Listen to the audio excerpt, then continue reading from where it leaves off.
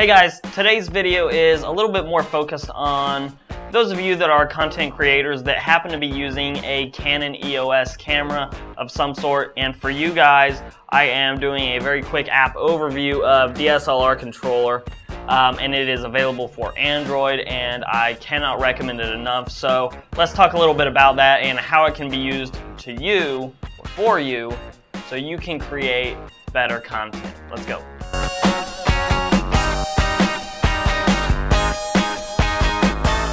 Okay, so this app, like I said already, is available on Android, does not require root, and it is in the Play Store.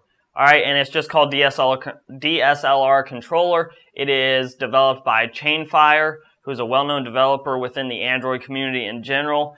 And on screen you should be seeing what my tablet right now, my Pixel C, is seeing. And this is done through a connection, a USB connection, straight into the camera itself. Now I use an adapter to convert my Type-C over to Type-A USB, which then goes over into, I think, the 70D that I'm using uses like a Type-B connector or something like that. I believe is the type of connector that's on the camera. But the app simply shows me exactly what the camera is seeing, but it also gives me on-screen different options that I can control within the software. And I can capture either video as I'm doing right now, or I can also capture individual pictures from a distance and see exactly what the display would be shown, except the difference being this display obviously is much larger than the display on the 70D, which allows me to see better detail. For example,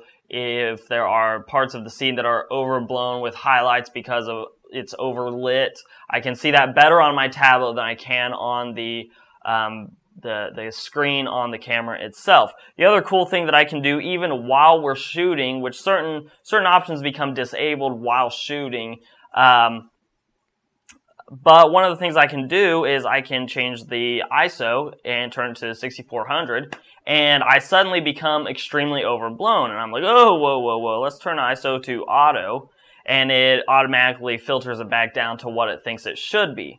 Or I can go ahead and change that to the manual 125 and leave it put there. So I can do those types of things which are invaluable while you're sitting or standing wherever you would be in the shot. I don't have to walk up to the camera. I can see exactly how I frame into the picture from a distance. The cable I'm actually using is something like a 9-foot cable. And with this lens, I'm always going to be closer to the camera than 9 feet, but not always within arm's reach. So this allows me to take those controls from the camera and deliver them to myself.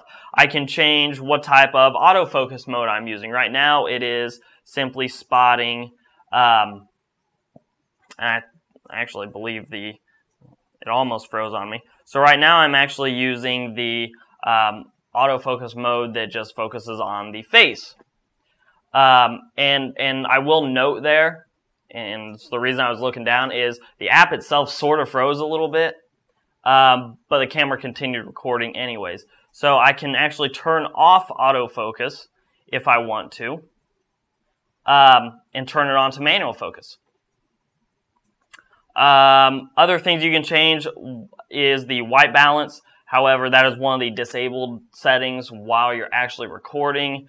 And you can change basically anything that the camera itself can change from the settings menu there. You can change on the app. So you never have to walk up to the camera, and you can keep your distance and be exactly in the scene where you want. Or you could mount this display by the camera with one of those magic arms or whatever they're called, and then you would be able to have a larger screen as a viewfinder on the display itself. It'd make it a lot easier to see. So there's a lot of diversity with this app. By the way, it doesn't just work with tablets or anything like that. You can definitely use your smartphone. You will probably need to buy an adapter cable to turn, like I said, it's a weird connector that the camera uses. I believe it's Type-B. Most Type-B cables terminate to a Type-A on the other side, so you'll probably need an adapter, whether you use a micro USB if you have an older Android phone, or a USB Type-C OTG adapter. Works great. Like I said, I can't recommend this app enough, and I know I'm rambling at this point, but it's a cool app, and I did want to share it for you. So that's the little sharing. or sharing is caring part. If you like this video and you like me showing you, because I've done it before, if you like seeing apps like this that I use on a regular basis and you like seeing those recommendations, give me a like down below. Really appreciate that. Share it down below. That's great too. You can follow me on Twitter. My tag is @HoosierHardware.